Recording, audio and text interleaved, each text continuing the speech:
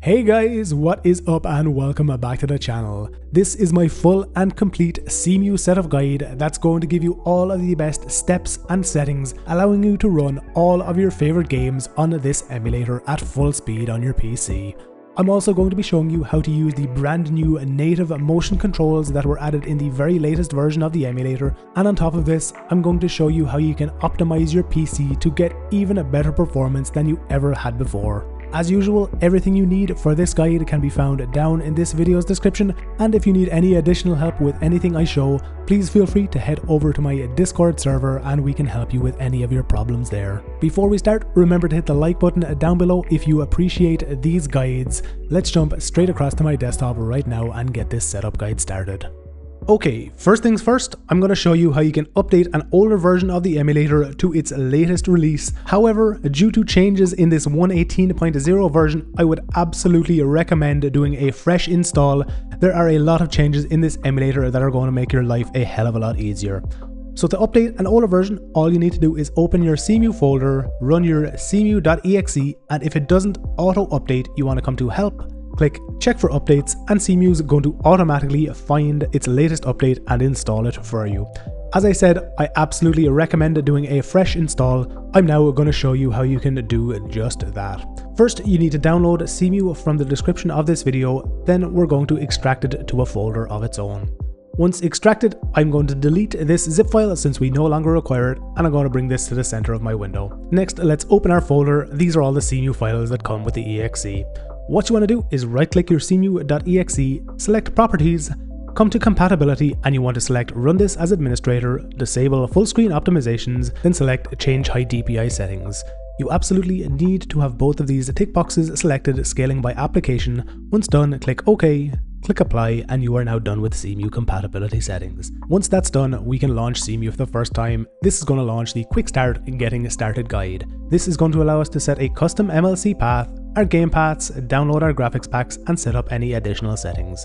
First, you need to create a new folder into which you're going to be storing your games, updates, and DLCs. You should create this Cemu Emulator Backup folder somewhere where you have a lot of available storage. Then into this Emulator Backup folder, make this MLC01 folder as shown. Once created, let's jump back to our Quick Start guide. Then we're going to be selecting this MLC folder as our brand new custom MLC path. Now, if you followed a guide of mine in the past, you should already have this MLC01 folder, so please select the correct one or your game updates, DLCs, and game saves will not be detected. Next, we're going to set up our game path. To do this, again, all you do is click Browse, then navigate to wherever on your computer you have stored your Wii U games. Here are all of mine. Your Wii U games should be shown up in a code, content, and meta format like so. Please make sure to only select the folder containing your games and not the individual games themselves. Once you have your game path selected, let's download our community graphics packs. We're going to need these graphics packs later on in the guide to boost the visual fidelity and performance of many of our games. Once you're finished here, click the Next button, and this is going to bring us to our Input and Additional Options section. You can see here there are some tooltips on some button prompts you can press in the emulator to perform specific actions. You can also map your input from here. However, since it's a little bit unstable, at least for me, I'm going to show you how to configure input in just a few moments in a different screen. Please also enable automatically check for updates, and also make sure that this Don't Show Again box is ticked right here, otherwise this Getting Started screen is going to pop up every time you launch the emulator. Click Close. We're now finished with getting started. If you've used this emulator in the past and have successfully re-added your MLC folder which contains your game updates and DLCs, they should be showing in the games list now. If not, I'm going to show you how to update your games in just a few moments. For now, I'm going to show you how to map and correctly set up your controllers. This is going to include how to natively use motion controls within the emulator. For emulated controller, you want to select Wii U gamepad. For controller API, depending on which controller you're using, you're going to select from here. If you're using something like an Xbox One or 360 controller, you're going to select X input. However, if you're using a Switch Pro controller or a DualShock 4 controller, be it with DS4 Windows or a Better Joy for Cemu, you're going to select DSU client. When using the Ryo-chan version of a DS4 Windows, which you'll find in the description, coming to settings, you should find this UDP server. Make sure that this tick box is activated beside UDP server. Then when you come back to Cemu beside Controller API, click Settings. Into this IP and port box, you want to enter the exact same information that you find there. You 100% need to make sure that these are matching. Once they are matching, click close. Then after this, you want to click this drop down window. Your controller should show up as client 1. Once selected, you now need to set up your controller inputs. Once you have everything mapped, you need to come to the profile section at the top and input a controller profile name. I'm just going to name this DSU1.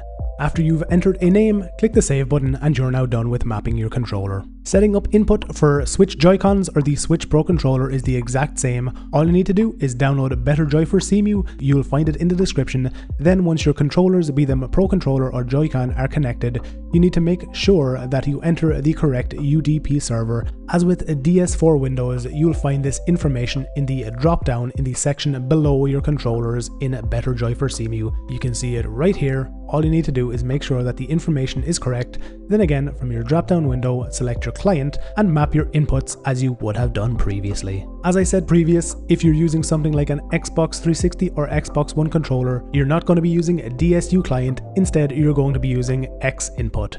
Make sure to select X input, then again from your drop-down window, click controller, then map your inputs and make sure to input a profile name and click save.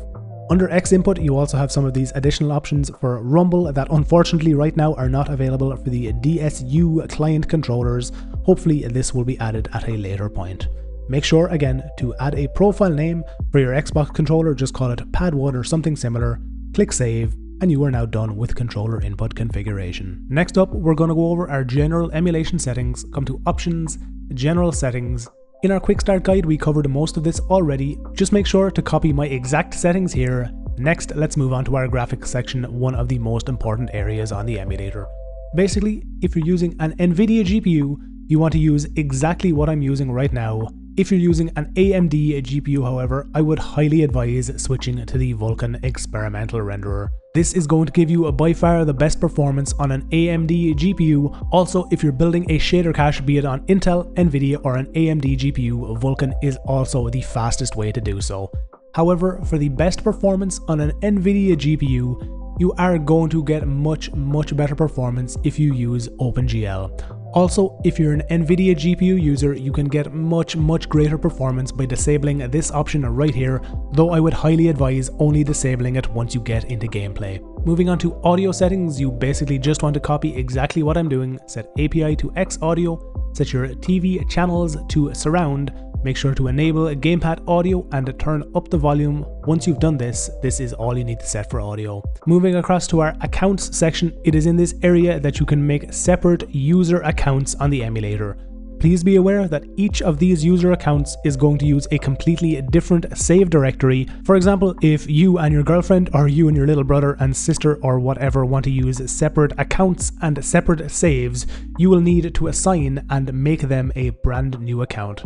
These can be selected from the options menu, which I'll show you in just a moment. On top of this, if you want to remove an account which is no longer in use, simply select the account you want to remove, click delete, then click yes if you want to remove it. Make sure you don't accidentally delete any accounts that you do wish to keep on your system. In respect to settings, in this general settings section, we're basically now done. You can pretty much ignore this debug section since as a user you're pretty much never going to use it. Once you have all of your settings correctly applied, you can now click the X in the top right hand corner. We're now done with settings. As I said, you can easily swap this active account right here. Please make sure you're using the correct one to load your own individual saves. For console region, you should leave this at auto. Console language can be changed to your own preference. Once you have all of these settings and changes applied, we can move on to our next step where we're going to be updating our games to their latest version, adding their very latest DLC. This is a hugely important step of this guide since games like The Legend of Zelda Breath of the Wild are just not going to work on the emulator if you do not update them. So as you can see in this version and DLC section, my game version of Breath of the Wild is updated to its latest version, version 2.08. If you wish to update any game on this emulator, you want to come to File, Install Game Update or DLC, then navigate to on your computer wherever your game updates are stored. Mine are stored right here in my Wii U Updates folder. You can see here that this is my Legend of Zelda Breath of the Wild update version 2.08. To update your game, you want to come to this folder, come to your meta folder, select your meta.xml for your game's update. This is going to begin the process of installing. Since I already have mine installed, I do not need to reinstall it. I'm going to select no. Again, if you wish to add your game's DLC, you follow the exact same steps. Again, come back to File, Install Game Update or DLC. Again, you want to come to the area where your DLC is stored. Mine is here. Come to the meta folder. Again, select the meta or meta.xml file. Since I already have my DLC installed, as before, I do not need to install it again. Once you have these installed, we can move on to our next section, which is going to be going over some of our games list options. If you right click your game, you're going to see these options to start emulation. You can also favorite your games, edit your game's name, access the game directory, save directory, update directory, and DLCs which you've just installed. On top of this, you can also edit graphics packs, game profiles, and refresh your games list. What you can do is you can right click and favorite some of your very favorite games. I'm just going to favorite some of these. When you add a game as a favorite, it is going to be added to the very top of your games list for ease of access like so. Next, what we're going to be doing for The Legend of Zelda Breath of the Wild is right clicking, coming to Edit Game Profile. It is in this area that you're going to be able to select how many of your own CPU's cores are going to be used for this game's emulation. It is very, very important for the best performance to set your CPU mode to a recompiler that matches the amount of cores that your own physical CPU has. You also want to set threaded quantum to 100,000 cycles. This can also greatly help with your performance. In the latest Cemu versions, you don't need to change anything in this graphics section.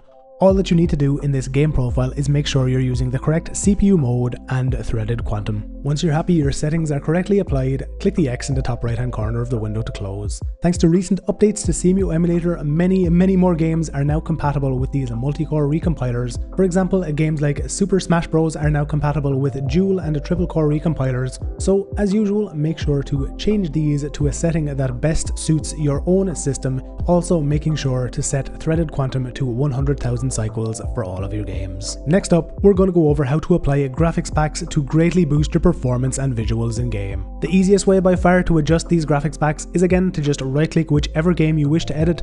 Let's use again The Legend of Zelda Breath of the Wild since this is the most advanced game on this emulator. Select Edit Graphics Packs. This is going to open up this window. Now, if it doesn't open up like so, all you want to do is click the Download Latest Community Graphics Packs button again. For some reason, there's just a weird bug where it just won't show up the first time you enter here. Doing this should make all of these display like so. Next, what you want to do is you want to open up all of these fields. We're going to go over Enhancements, Graphics, Mods, and Workarounds. Starting things off with enhancements, I'm going to advise you to use this Clarity Graphics Pack. This can make your game look really nice and it doesn't affect your performance. It has many presets, but I like to use the Surfrost default. Moving on to graphics, you're going to activate Resolution and Shadow Resolution. I'm not going to advise you to use anti-aliasing because it's really buggy and can give you graphical bugs. When you highlight resolution from this drop-down window, we're going to be selecting 1920 by 1080. You can use a higher resolution, but please note that using higher resolutions is going to give you a lower performance. Again, for shadow resolution, you can also set this higher, but as with using a higher resolution, using higher values is also going to give you worse performance. Moving on to our mods section, there is only one mod you absolutely need to activate. Click this plus beside FPS++, and please make sure to activate all of these graphics packs right here. If you don't use this FPS++ graphics pack and also update your game, you're going to have terrible performance in Breath of the Wild. Under Set FPS Limit, you can also change your frame rate from 60 to whatever value you want yourself. Please note that there are certain parts of Breath of the Wild that require you to set your frame rate limit to 30 frames per second. Please also note that the higher the frame rate limit you set, the more broken your in-game physics are going to be, so I would highly advise just leaving this at a frame rate limit of 60. If you want to change it to 165 to test what kind of performance you can get out of your system, feel free to do so, but if you're just going to be playing the game, I would highly advise just leaving it at 60.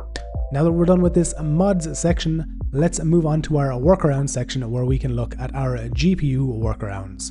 Now in this section you can see that they are listed as GPU specific workarounds for OpenGL, then we also have some GPU specific workarounds for Vulkan. Please only activate the specific graphics pack workarounds for your own GPU, be it AMD, Intel, or Nvidia. For example, since I myself use NVIDIA with OpenGL, I need to activate these two graphics packs right here.